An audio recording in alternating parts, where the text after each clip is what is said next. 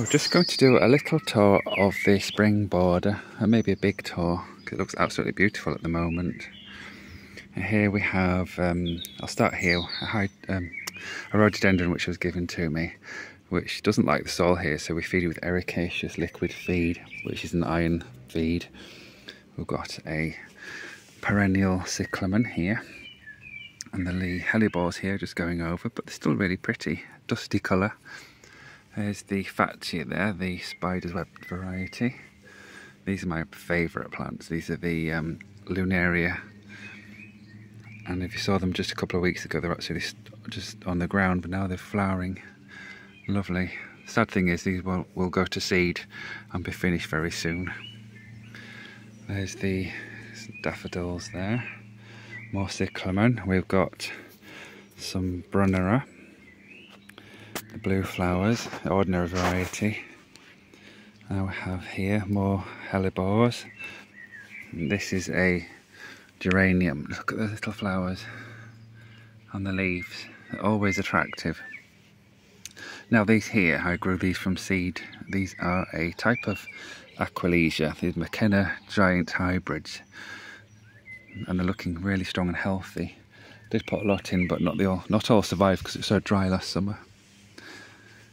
Here's another hellebore, some forget-me-nots there, and there's a hosta just coming up in between here. We've got a hydrangea. Left the label on that one. That's called Little Lime. We've got this is really testing my plant knowledge now, a begonia. I'm not sure what variety that is. It should say on the label. I always label everything. This one's called Rotsblom, so I'm not quite sure what colour it is. I'll have to research that one. I always write labels, and I always write it in pencil because the ink on these other labels fades off. This is one I showed you last week in the plant descriptions. Hoping that'll do well. Persicaria there, and behind that is a aconitum and a dead looking fuchsia, but it's coming back. There's a pulmonaria, Trevi fountain. We have a photinia, crispy, pink crispy, some alliums there, and in between there's some foxgloves, the strawberry kind, mertenensis, with the furry leaves, so they don't look too good, but I'm hoping they'll pick up. And here we have a calamaris incisor blue star. That's a beautiful plant. There's one of the yew trees I found growing in the hedge that's going to be trained into a shape. And geranium macarizum variety. This one's Spessart. Anyway, look, got a handwritten label in white ink. Just kind of when people come to visit, it helps them understand what we're growing.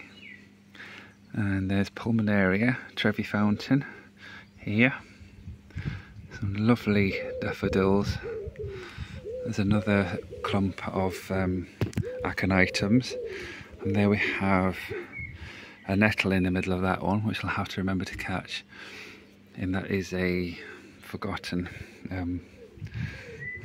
I'll put a name on it later.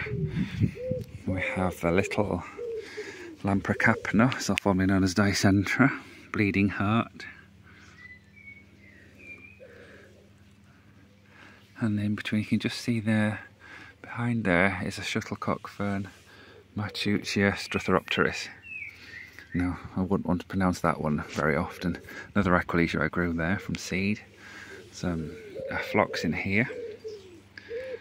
And another fatsia. And then behind here we have a unusual variety of Thalictrum. This will get about 6 feet. This is called black stockings because the stems turn black. And another yew tree there. So when it's really grown up, they'll be punctuating this long border. As you can see, it's a long border, and it's only a year old in February, last February. Here's another variety of lunaria. This one's called Chedlow something or other. Chedlow purple, I'm not sure. It came free with another plant, but that's grown amazingly well. Some tulips here. I'm not sure of the variety because it had so many of them. More hellebores, and there's red, I think that one is. Here's a beautiful sea heart brunnera sea heart, because its leaves are the shape of a heart. Look at those little flowers. We have ascot rainbow euphorbia, Doronicum, I think that might be Little Leo, usual variety, Persicaria, I do believe, or is it something else? I tend to forget, there's so many to remember. Another one of my favourites is Euphorbia polychroma. When these flowers open, they are a bright, bright acid yellow.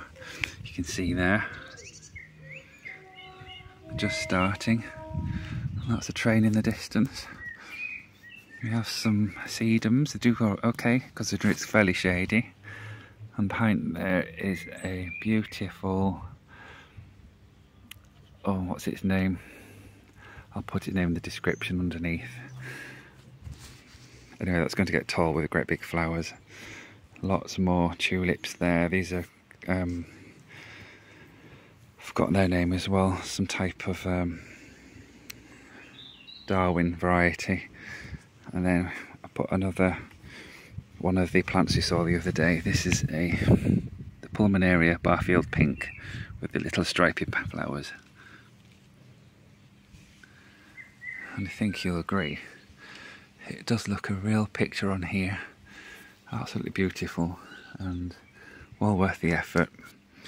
The Lord of the Manor yesterday, he's like me calling him that, he spread the leaf mould all over the beds, so it gives it a beautiful rich finish and it'll improve the soil structure considerably, and it does look really, really nice.